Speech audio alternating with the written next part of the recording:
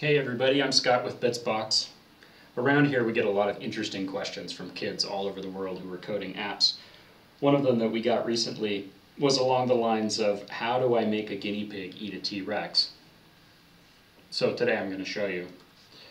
So first of all, if you don't already, you need to go to bitsbox.com and you need to sign in or click Get Started, and you're going to get a tablet, but I'm going to assume you know all of that stuff. We're going to build an app.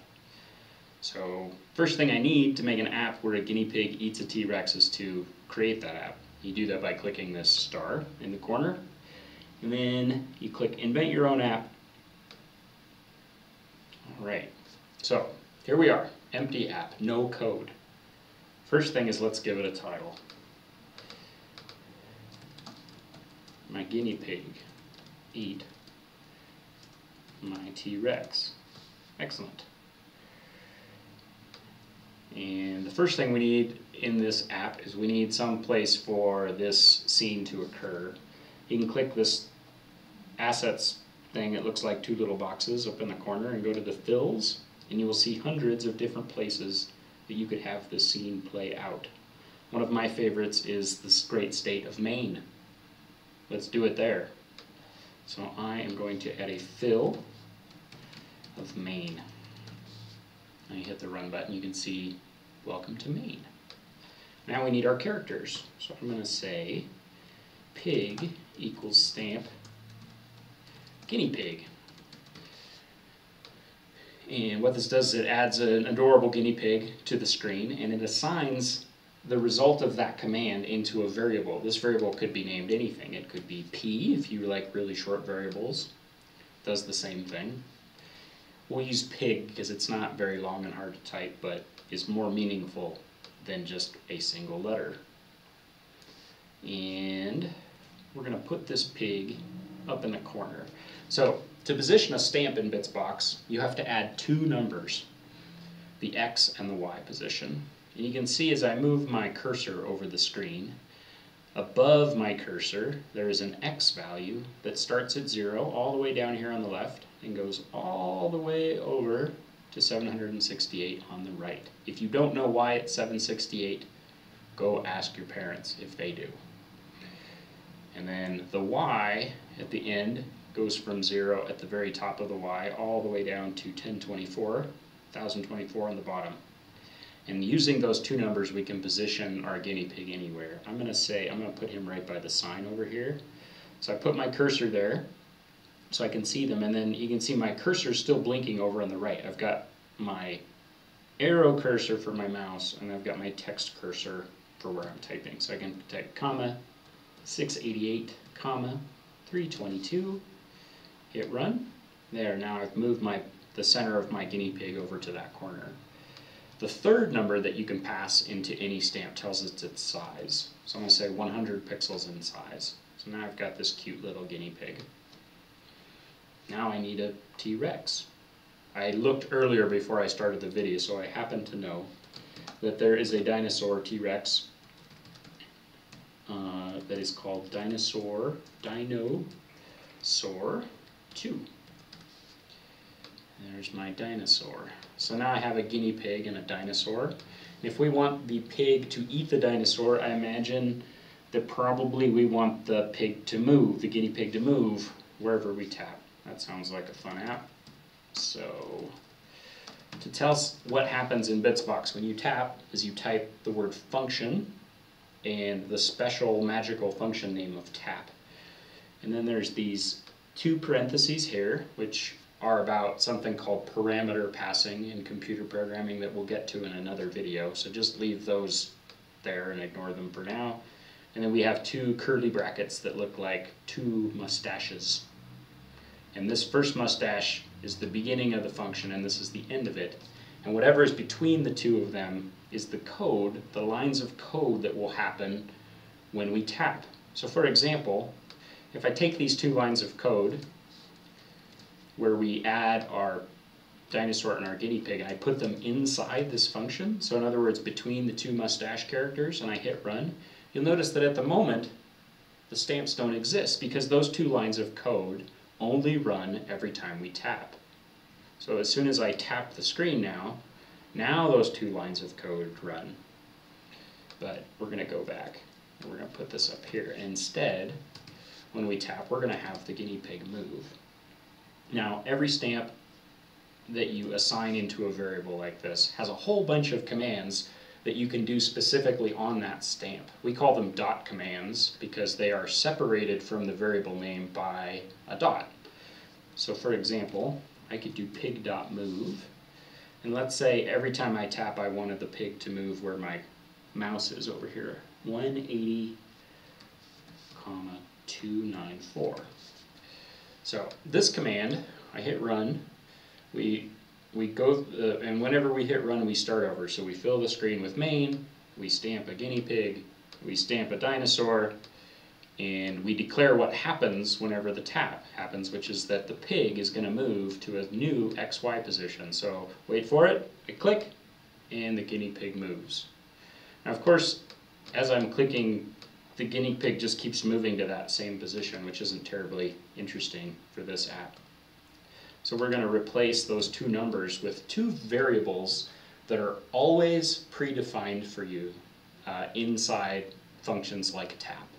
And those are a variable called x and a variable called y. And those represent the spot on the screen where you've tapped. So now if I click here, and wherever I tap, you can see my guinea pig now moves to that XY position. Every time I tap, the lines between the two mustaches are run, and the X and the Y represent a different number every time, provided I tap in a different spot. Great, I've got a moving guinea pig. However, that seems too easy for us to get to our dinosaur, because I just click here and he would eat him. And I think I'm going to add a third number to my move command, which is how many milliseconds it takes for that to occur. 1,000 milliseconds is equal to 1 second. So by adding this third parameter here, now when I tap, it takes exactly 1 second for my guinea pig to chase to that XY position. Now this is getting a little more interesting. Okay. All right. Now, the challenge was, how do I get a guinea pig to eat a T-Rex? We now have a moving guinea pig, but we need to make him do something with the T-Rex when he gets there. So I'm going to add a loop function to our computer program. In Bitsbox, you're going to see a lot of these loop functions. Loops exist in every programming language, and in Bitsbox, we've predefined another one of these magic functions. Just like tap occurs every time you tap on the screen, anything between the two mustaches of the loop command, or the loop function, occur 20 times a second. So think of it like an airplane doing a loop-to-loop 20 times a second. And every time the airplane gets to the top of the loop, boom, that means make that code happen again. So this is a really good way for us to test things over and over and over again, such as, is it time for my guinea pig to eat my T-Rex? So here I'm going to add an if function that says if pig.hits the dino, and you'll see that I've declared an if statement, which is a test to see if something is true or not. And then I've got my guinea pig, and we've got a second one of these dot commands. This dot command is called hits, and it's a testing command that looks to see if the pig has hit, in this case, the dinosaur. And if it does, it's going to say yes, and any code between the two braces of the if statement are going to be run. If not, they're not. And just to make it simple, we're going to say dino.explode. This is the third dot command that we've talked about, but it's the first one we've called on the dinosaur. The dinosaur and the pig are both types of stamps, and so they share all the same dot commands that can be called in them. So in this case, we're going to have the dino explode if this condition is true. So let's run it and see what it looks like. So I'm going to click. You can see my guinea pig rushed through my dinosaur, and as soon as he touches the dinosaur, boom, the dinosaur is toast. Let's make this maybe slightly more like eating, because exploding doesn't seem very eating-like to me. So let's say if it hits the dyno, the dyno's going to change in size. We're going to make the dinosaur 10 pixels over 200 milliseconds. So actually, let's get rid of the 200 first and just talk about the size. So we saw explode, which makes it explode. We've seen move, which makes things move. Size, as you might expect, changes how big the stamp is on the screen. So dyno.size of 10. Now when I touch, boom, he instantly is 10 pixels, which is so small that I don't even know if you can see that in the video. I can barely see it on my screen. So let's make him not that small. Let's make the dinosaur go to 50. And now, as soon as he clicks, boom, the dinosaur goes down to 50, which is now small enough to fit inside the guinea pig's belly. So we're going to do that. We're going to have the pig, the guinea pig is going to get bigger. He is currently size 100. We're going to say he gets to 150. And finally, we are going to move him to the front. So now if my guinea pig hits the dinosaur, three things are going to happen. The dinosaur is going to get small, pow. The pig is going to get big, and the pig is going to move to the front of the stack of all of the stamps that we have on the screen. So now when I click, he comes over and he fills up, and he has now eaten the Tyrannosaurus Rex. This is a pretty good app. I'd be happy to share this with somebody. To do that, I can click this little share button in the corner, and you can click this email button to send an email to somebody you think would enjoy it.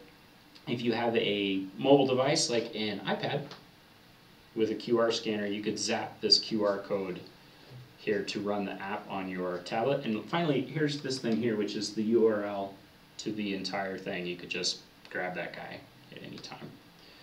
Okay, finishing touch. Let's make a really cool icon for our app. So you click the icon in the editor to bring up the editing tool for the icons.